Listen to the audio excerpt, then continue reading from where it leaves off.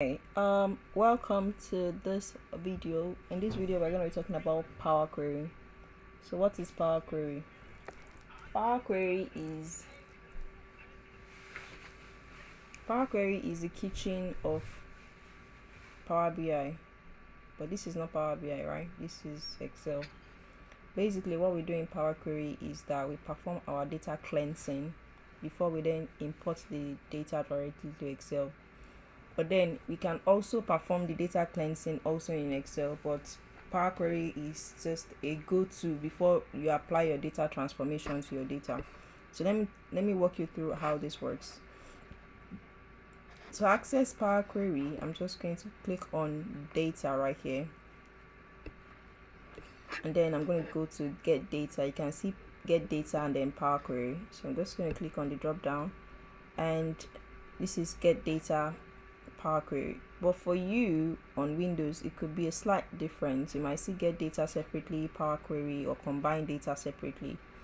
So when I click on this, I can then browse and select the kind of data I want to upload. So I have Excel, workbook, text, CSV, XML, JSON, blank query, blank data, OData, SharePoint, online list. So I'm just going to click on this text CSV. So when you click on browse, you can see I have 4 data sets right here: 2012, 2013, 2014, 2016. So I'm just going to click on here. I'll pick the first one, then I click on get data. Then this brings me here, and then I click on next. Now here I can see a preview of what my data looks like. This is a crime data set of crimes occurring in the UK. So right now, this is what the preview looks like. The data is really a large one, so the data would at a point be truncated. You can see the data in the preview may have been truncated due to size limits. So this data has actually been truncated. So if I cancel, this window closes. If I click on transform data, this transform data then takes me to Power Query, where I can perform my data cleansing. If I click on load, it takes me back to Excel, and then it loads the data directly there. So I'm going to click on transform data. So this is what data Power Query looks like. At the top here, you have different tabs you could use to manipulate your data.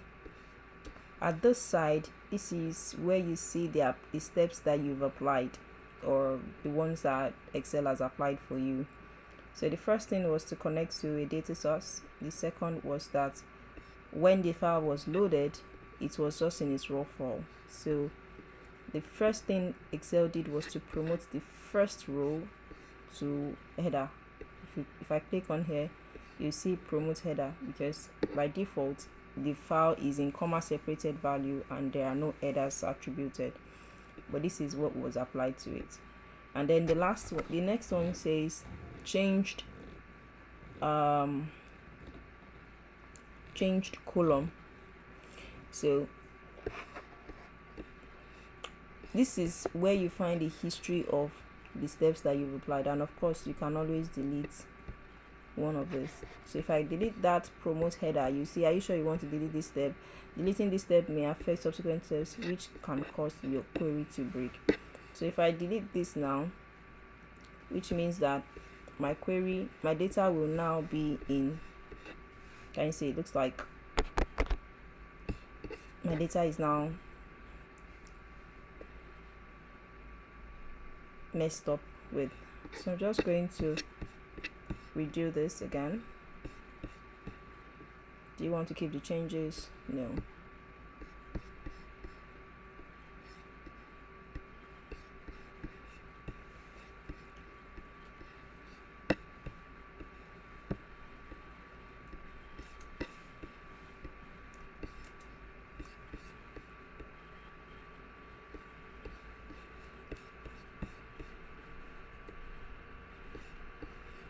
So now what this means is this part I've said before is where you keep tab of the changes that you've applied. So what do we have exactly in the data set? So this first column here is financial year, this one is financial quarter, this one here is first name, first description, offense group, offense subgroup, offense code, number of offenses.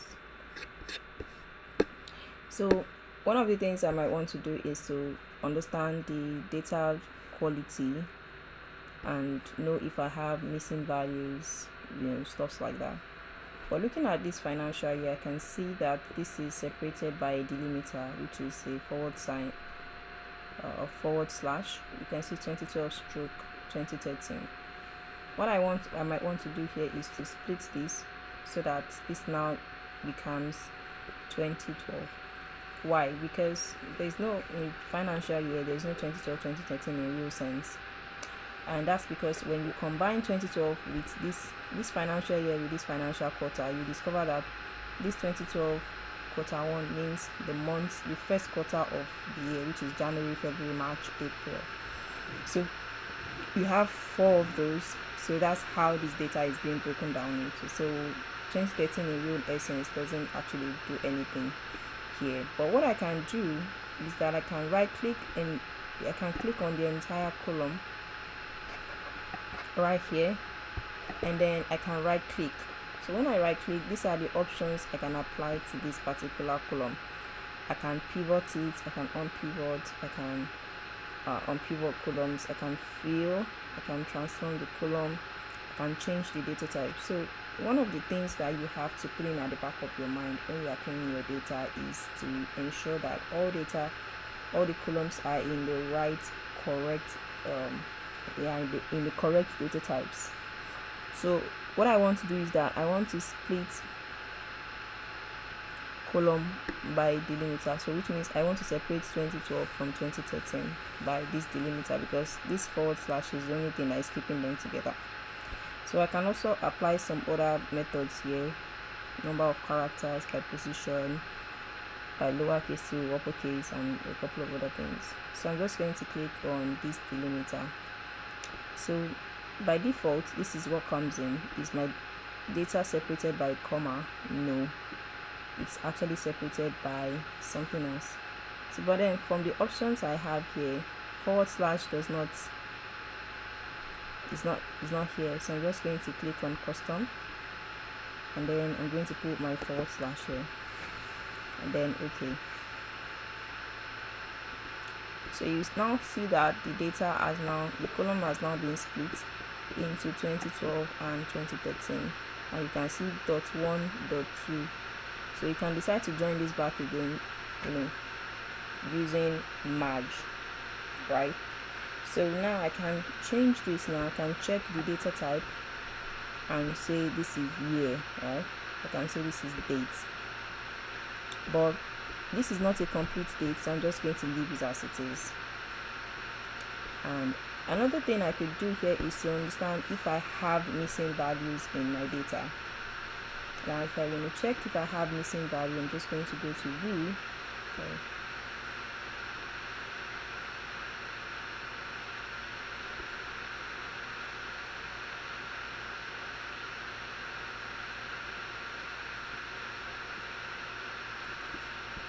So sorry, the data type first. So to change the data type, I'm just going to come here and check. You can see automatically some of this has been assigned the correct value. You can see whole number here, and when I click on here and I click on here and I keep clicking each of these column, I can see for sure what the data types are. So if I click this is text, even though it's a combination of numbers, and this is also a whole number. There is no option to check the empty values that you have here, but if we were working with Power BI, we would be able to look that up, because there's an option where you can check your data, the distribution of your data set, but you don't have it in the Excel features. So I'm just going to go back to home. So after you've already applied all of your data cleansing, you want to load this, or you still want to add more data, you can go to get data, a text or CSV file, browse, click on here, get data, and then next.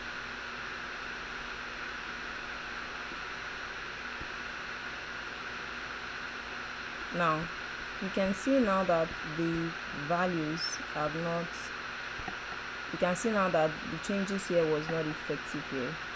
So if I wanted to combine these two together, I'm just going to say combine or append, right? So I want to append these two queries on what? I'm just going to say append this, and this will automatically add the first record to the second record, but then you won't see that because this is truncated. This particular data set is truncated, so you will not be able to see in real time how this value is being appended. I'm just going to get rid of this part. So if I want to apply the same method, I could just apply the same method on the same data set, so I'm on the same page. So I'm just going to split this, just right click again, and then by delimiter, and then from delimiter I come to custom, sorry, not tab, I come to custom, and then I use a / here, and then OK. So that being said, if I go here and look at what I have here, I have load and close and load. If I click on here now, my data automatically gets loaded. So I have two sheets right here.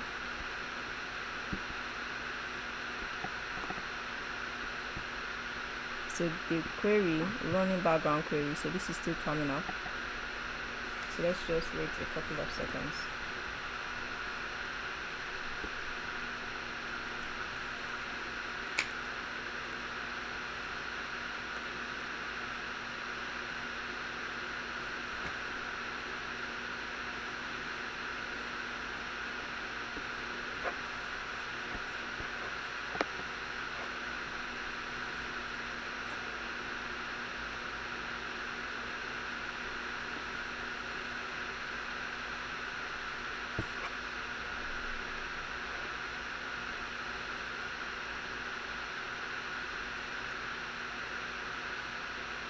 So this is the first data set,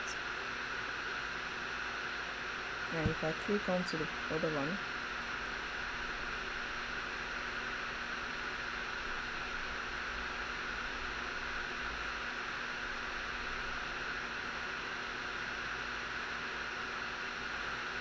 so running background query, so this is still ongoing.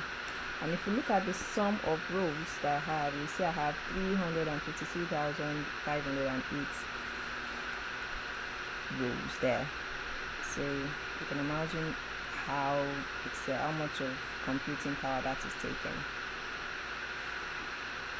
So let's see.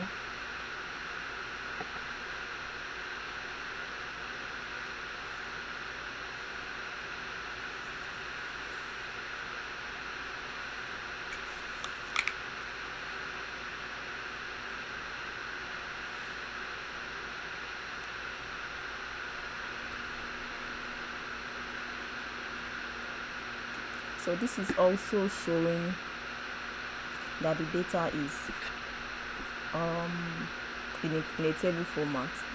So you can then go ahead and proceed with the data analytics or whatever method or next thing you want to apply to this data set.